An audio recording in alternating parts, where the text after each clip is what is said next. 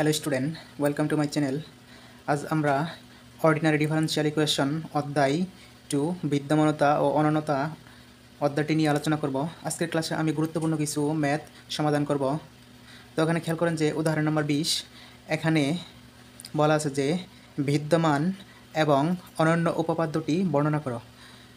বিদ্যমান অনন্য উপপাদ্যটি আমরা এর আগে জেনেছি যে, আর দ্বিতীয় অংশে বলা আছে যে এখানে একটি সমীকরণ দেওয়া আছে যে ddx of is ddtx is equal to root over x by t, x of 1 is equal to 0। এটা কি একটা সমীকরণ দেওয়া আছে। ইহাকে আমাদের কি করতে হবে, এই যে বিদ্যমান এবং অনন্য উপপাদ্যটির মাধ্যমে কি যাচাই করতে হবে, ঠিক আছে। তাহলে খেয়াল করেন এটা আমরা কীভাবে যাচাই করতে পারি। প্রথমে আমরা বিদ্যমান এবং অনন্য উপপাদ্যটির মতো করে আমরা এই শর্ত প্রয়োগ করে আমরা কী করব, স্টেটমেন্টটা লিখব। তাহলে খেয়াল করেন এটা আমরা কীভাবে লিখতে পারি।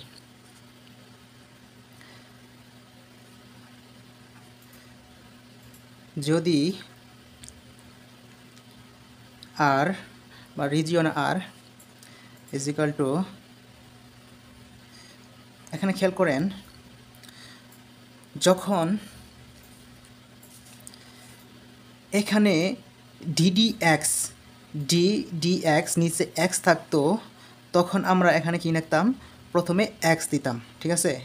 কিন্তু এখানে প্রথমে কি দেওয়া আছে ddt আর এখানে কি আছে, x আছে। এখানে খেয়াল করেন যে যখন dx অফ এখানে y থাকতো তখন আমরা এই যে আর এর ফাংশনের ভিতরে খেয়াল করেন, এই যে আর এর ফাংশনের ভিতরে আমরা কি লিখতাম, এখানে লিখতাম x, এখানে লিখতাম কি y। কিন্তু এখানে দেওয়া আছে কি এখানে দেওয়া আছে কি ddt আর এখানে দেওয়া আছে কি x। তাহলে এই টিটা দা কী হবে, টিটা এই x এর জায়গায় বসবে আর এই xটা কী হবে, y এর জায়গায় বসবে, ঠিক আছে। তাহলে খেয়াল করেন আমরা কীভাবে লিখবো এটা। এখানে ফার্স্টে আমরা কী দিব, টি দিব, আর যেহেতু এটা y এর জায়গায় আছে তাহলে এটা কি হবে, এখানে y এর জায়গায় কী হবে, এক্সটা হবে, ঠিক আছে। সাজ দ্যাট আমরা জানতাম যে মডুলাসের ভিতরে প্রথমে কি থাকতো, এক্স মাইনাস কি থাকতো, এক্স নট থাকতো। এখানে খেয়াল করেন যে এখানে কি আছে, এক্স মাইনাস কি আছে, এক্স নট আছে। কিন্তু এখানে শর্ত মোতাবেক আমাদের এখানে এক্সের জায়গায় কি আছে, টি আছে। তাহলে এক্সের জায়গায় যদি টি থাকে তাহলে এখানে কি হবে, টি minus T not. R same এখানে ওয়াইয়ের জায়গায় এখানে কি আছে, এক্স আছে। তাহলে এখানে ওয়াইয়ের জায়গায় কী হবে, এক্স মাইনাস এক্স নট হবে, ঠিক আছে। তাহলে এখন খেয়াল করেন যে আমরা প্রথমে কি করছিলাম, এক্স মাইনাস এক্স নট করেছিলাম, কিন্তু এক্সের জায়গায় এটা কী আছে, টি আছে। তাই আমরা কী করব, টি মাইনাস টি নট, এটা কি লেস দেন ইকুয়াল কি, লেস দেন ইকুয়াল এ কমা, আর আমরা ওয়াইয়ের জায়গায় কী লিখতাম, এখন ওয়াইয়ের জায়গায় লিখবো এক্স, কারণ এটা কি ওয়াইয়ের জায়গায় এক্স আছে। তাহলে x minus x not less than equal কি, এটা বি হবে, ঠিক আছে। এটা কি একটা শর্ত মোতাবেক কি একটি আয়তাকার এলাকায়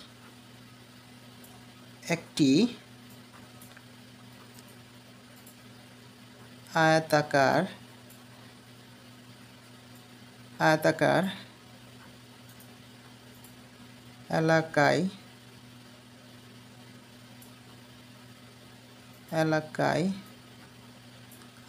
এলাকায়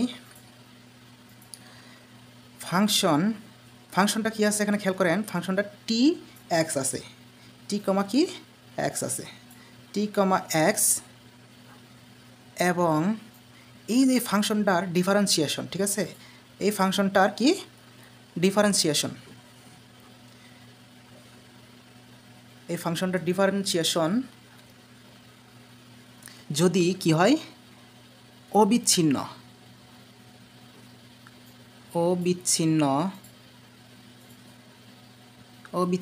এবং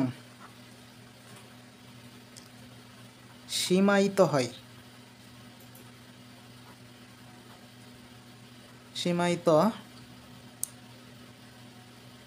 হয় তবে যে এই যে এখানে আদিমানটা আছে, এই যে আদিমান সমাধান থাকবে, ঠিক আছে।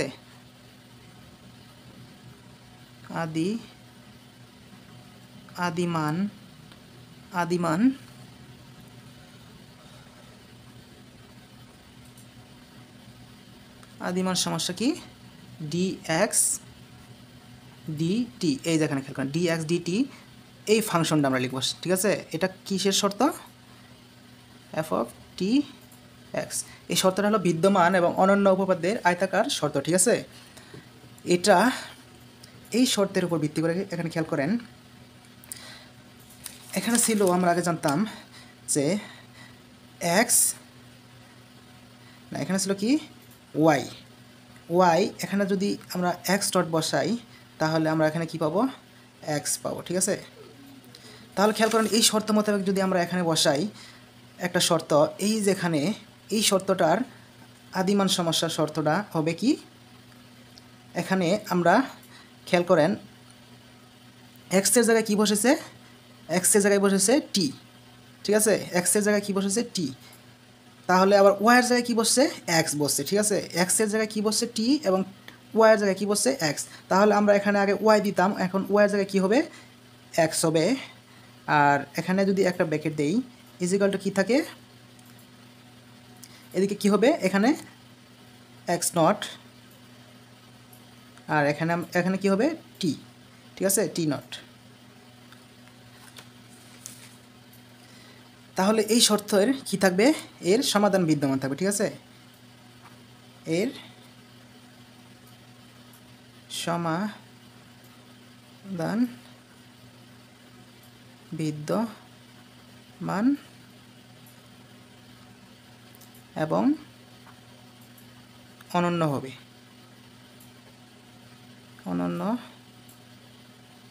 ঠিক আছে। এটা কিসের? বিদ্যমান এবং অনন্য উপপাদ্য থেকে আমরা এটা কী করলাম? এই শর্তের উপর ভিত্তি করে কী করলাম? একটা স্টেটমেন্ট লিখলাম, ঠিক আছে। এখন দ্বিতীয় শর্ত আমরা করব, ঠিক আছে। এখন খেয়াল করেন যে বলা আছে যে এই যে এখানে যে একটা সমীকরণ দেওয়া আছে আর এখানে একটা শর্ত দেওয়া আছে, এই শর্তের উপর ভিত্তি করে এই সমীকরণটাকে আমরা বিদ্যমান আর অনন্য উপপাদ্য কী করব? প্রমাণ করব, ঠিক আছে, বর্ণনা করব। তাহলে খেয়াল করেন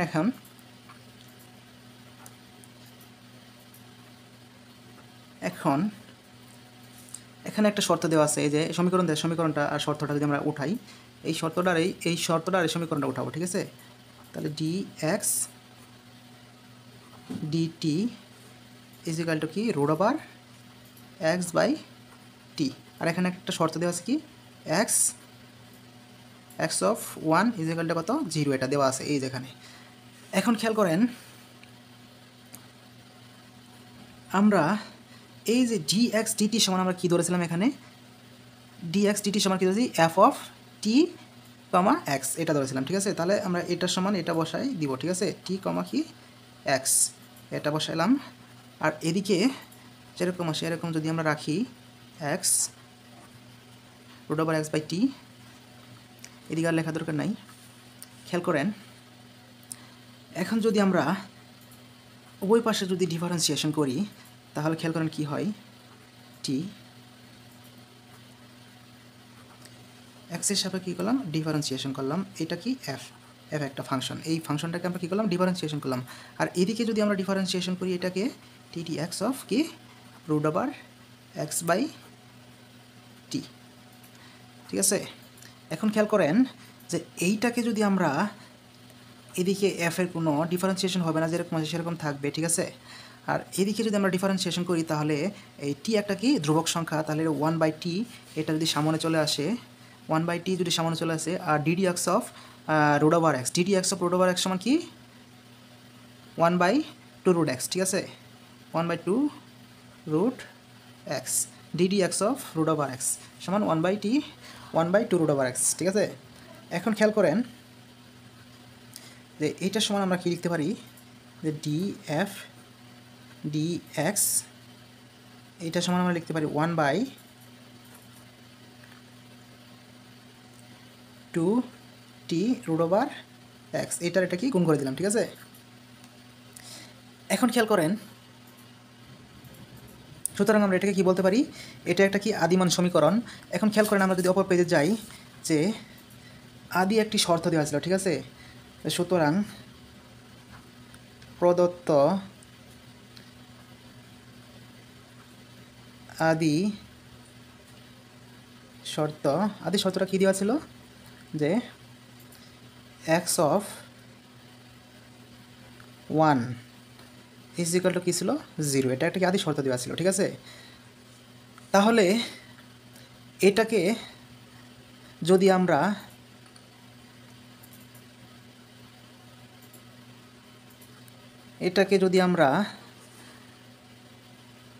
x T not is equal to x not এর সাথে তুলনা করি, এটা কই পেয়েছি আমরা খেয়াল করেন,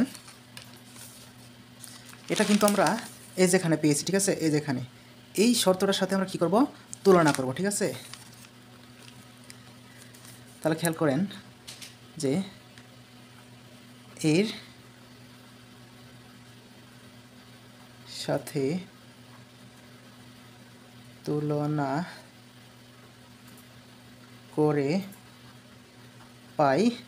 করে কি পাই, টি নট ইজ ইকুয়াল টু কি পাই, এই যে টি নট ইজ ইকুয়াল টু এই যে ব্র্যাকেটের ভিতরে যে মানটা এটা হবে, ঠিক আছে 1। আর এক্স নট সমান আমরা কী পাই, এই এটার সঙ্গে তুলনা করবো 0, এক্স নট সমান কী পেলাম 0। আর এই এক্স আর এই এক্স সমান আমরা কী পেয়ে যাই, 0 পেয়ে যাই, ঠিক আছে। পুরো এক্সের মানটা আমরা কী পেয়ে যাই, 0 পেয়ে যাই, এক্স সমান কী পেয়ে যায় 0 পেয়ে যায়, ঠিক আছে। এখন ধরি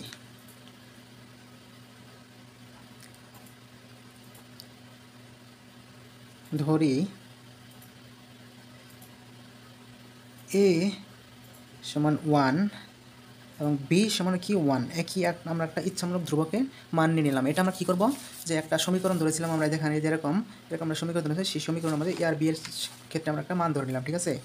এখন আমরা এই যে খেয়াল করেন, এই যে এই সমীকরণটা এখান থেকে উঠিয়ে নেব, ঠিক আছে। এই যে ফার্স্ট এখানে যে একটা সমীকরণ ছিল, এই সমীকরণটা এখন যদি আমরা উঠিয়ে নিই, খেয়াল করেন, সুতরাং দেওয়া আছে, আমরা এটা লিখি যে আর is equal to T X such that, এখানে কি আছে, টি minus T not less than equal এ, আর এখানে আছে x minus x not less than equal B, এই শর্তটা কিন্তু দেওয়া আছে। এখন খেয়াল করেন যে এখানে যদি আমরা এরকম রাখি সাচ দ্যাট, আমরা এখানে এই যে টি নটের যে একটা মান পেয়েছি আর এক্স নটের যে একটা মান পেয়েছি, এই মানগুলো যদি আমরা এখানে বসাই তাহলে কী হয় খেয়াল করেন।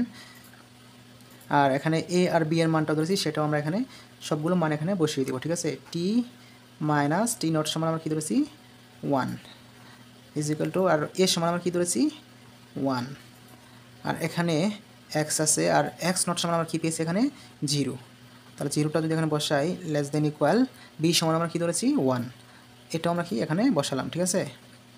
এখন খেয়াল করেন সেকেন্ড লাইনে, এখানে দেখেন খেয়াল করেন, আমরা এখানে 0 দিয়েছিলাম সেকেন্ড লাইনে, এখান থেকে যদি এক্স থেকে 0 চলে যায় তার কী থাকবে, এক্সই থাকবে, ঠিক আছে। আমরা এই মানটা এখানে সাধারণ ক্যালকুলেশন করে নেব, ঠিক আছে। টি মাইনাস 1 এরকম, আর এখানে কি জাস্ট এক্স থাকলো, ঠিক আছে, এটা থাকলো।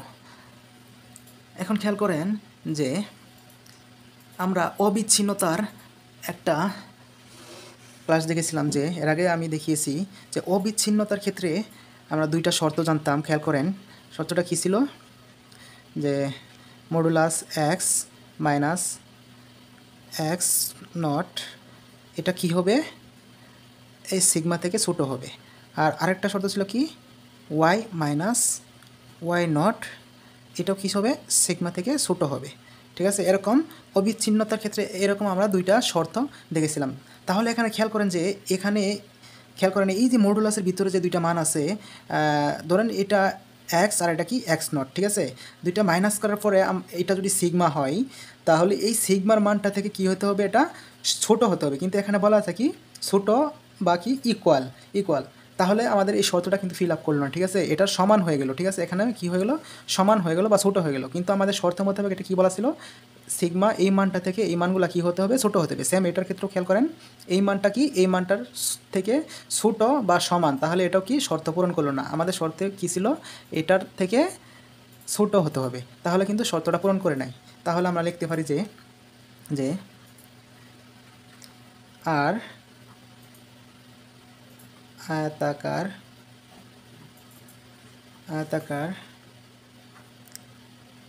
এলাকায় df dx আমরা যে ফাংশনটা পেয়েছিলাম এখানে খেয়াল করেন, যে এই ফাংশনটা কিন্তু অবিচ্ছিন্ন বা সীমায়িত হওয়ার কথা ছিল, ঠিক আছে। যদি অবিচ্ছিন্ন সীমায়িত থাকতো তো তাহলে এটা কি হতো, অনন্য হইতো, ঠিক আছে। যেহেতু অবিচ্ছিন্ন নয়, তাহলে শর্ত পূরণ করে নেয়, তাহলে কি হবে, এটা অনন্য হবে না, ঠিক আছে। অবিচ্ছিন্ন নয়,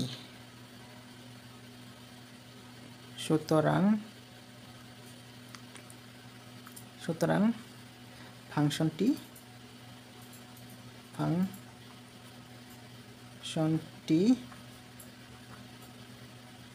অনন্য নয়, ঠিক আছে। আশা করি বিষয়টা আমরা বুঝতে পারছি, আপনারা ভালোভাবে খেয়াল করবেন, একটু ভালোভাবে করার চেষ্টা করবেন, তাহলে অবশ্যই বুঝতে পারবেন। আজ এ পর্যন্তই, আবার দেখা হবে নেক্সট ক্লাসে। পরবর্তী আপডেট ভিডিও পেতে চ্যানেলটা অবশ্যই সাবস্ক্রাইব করবেন। ধন্যবাদ সবাইকে সাথে থাকার জন্য।